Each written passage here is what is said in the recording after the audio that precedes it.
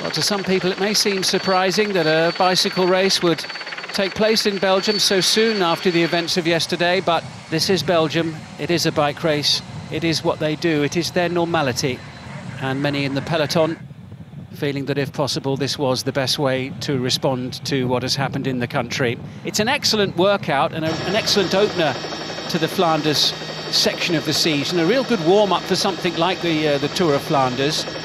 But I think the weather is key for a race like this.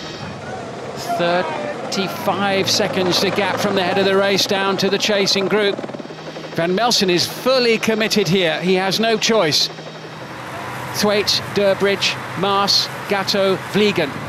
This is the chase group, and they're getting very, very close to our leader, Kevin Van Melsen. Brave effort from him, but he, of course, will end up empty-handed. Well, he's definitely outnumbered, isn't he? And the game is basically up, but it's been a gargantuan effort from him. And finally he relents at the front of the race. And Van Avermaet now on the attack.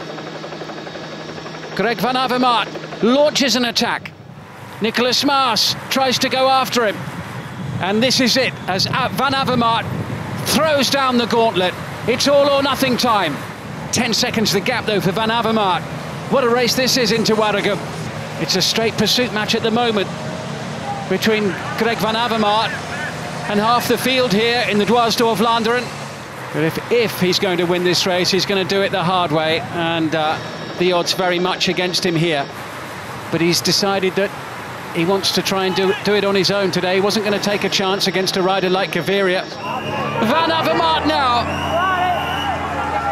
round the corner into the finishing straight, and I don't think he's going to do it.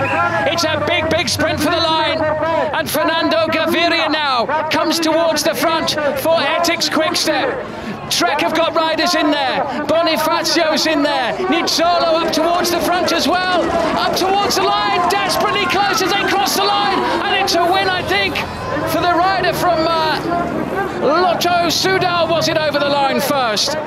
There's our winner who timed it to perfection. Look how close this finish was. I thought Coquard was going to get it on the line, but he has just been pipped. And De Busra there, I think, will have taken many people by surprise with the way he suddenly burst forward inside the last 150 metres before snatching the victory right at the last. Half a wheel ahead of Brian Coquard.